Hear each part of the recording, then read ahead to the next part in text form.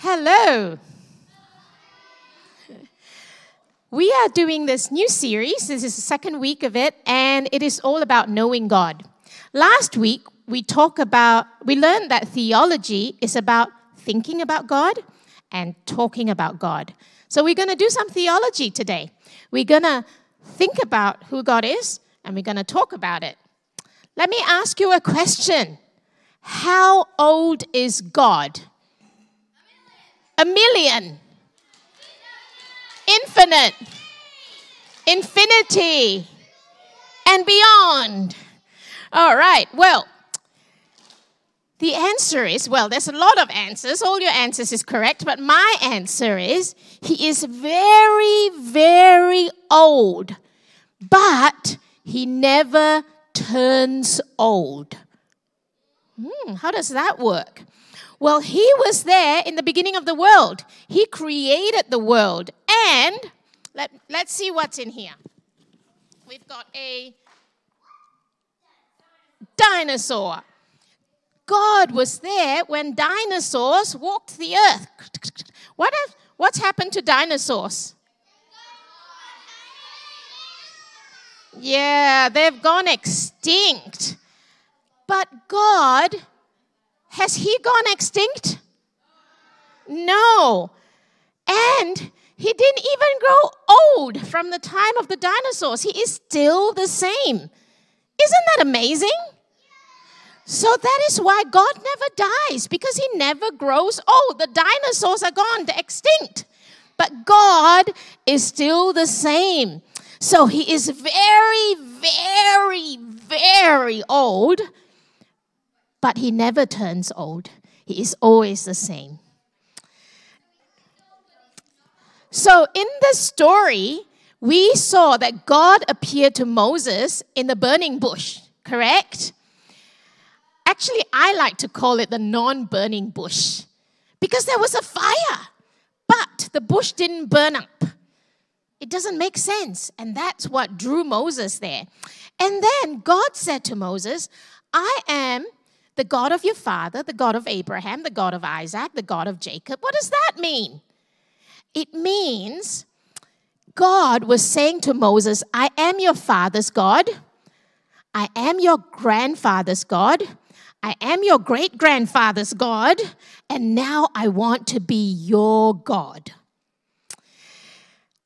I learned recently of this story, and I thought it was so cool. So during the war in the 1940s, actually towards the end of the war, World War II, my grandparents, they were at home one night, and then they had a little baby. They had their first baby, my auntie, who is now an old lady herself, and she was only 3 days old. In the middle of the night, at 3 o'clock, someone came and knocked on their door and said, guys, something is happening. You guys are in real danger. And they went, what? So they gathered up their baby and they were able to protect themselves. They were in danger, and my grandparents loved God. They prayed to God, and God was with them, and God sent someone to warn them of danger. God was kind to my grandparents, and he saved them. So that's my grandparents, many, many years ago. And then after that, my dad came along. My grandmother gave birth to my dad. And then my dad grew up. And then he married a wife. And then he had some children. And I was one of the children. And my dad said, hey, let's go to the hot springs. Let's have a family holiday. And it was so exciting. I was so excited. And we packed everything into the car. Actually, the grown-ups packed everything into the car. I just got into the car the way you all are. And I got into the car.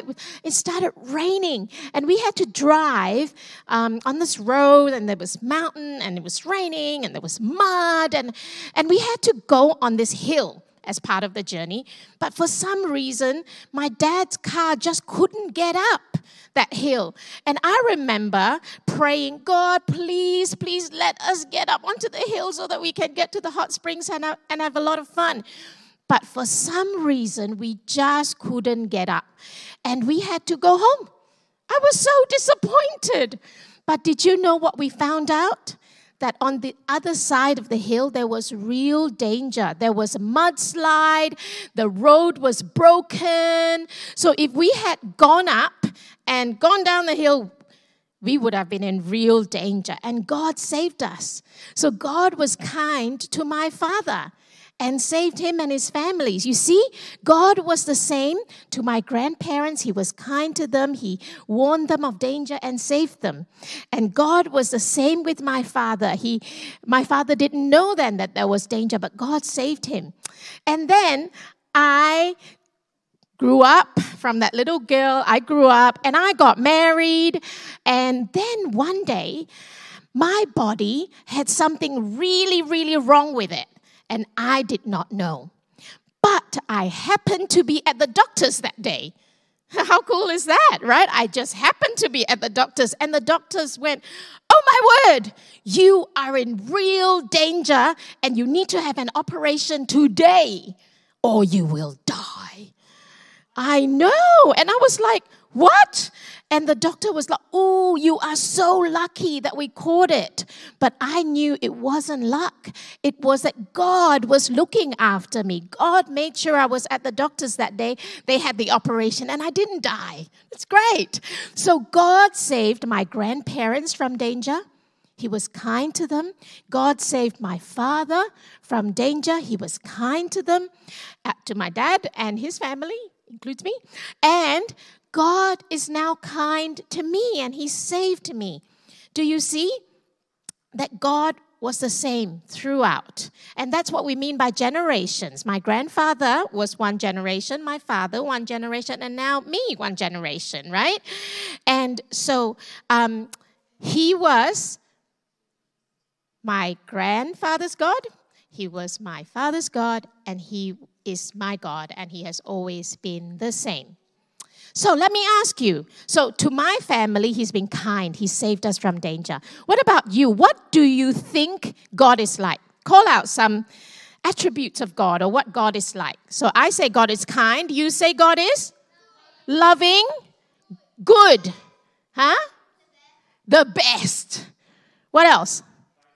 Faithful. Yes. Forgiving. Yes. Every time we ask God, He forgives. Sorry?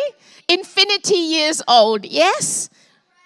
Loving. Great. Is He strong or is He weak?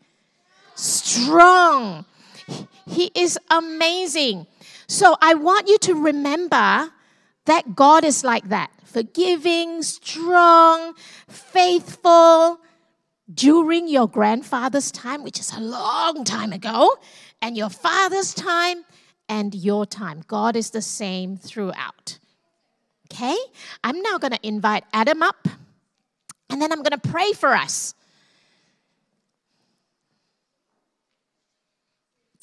Let us pray.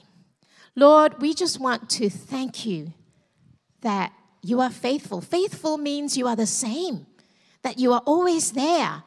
During the dinosaurs' time, during the Vikings' time, during our grandfather's time, during our father's time, and now You are the same. You are very, very, very, very old, and You never turn old, and You never die.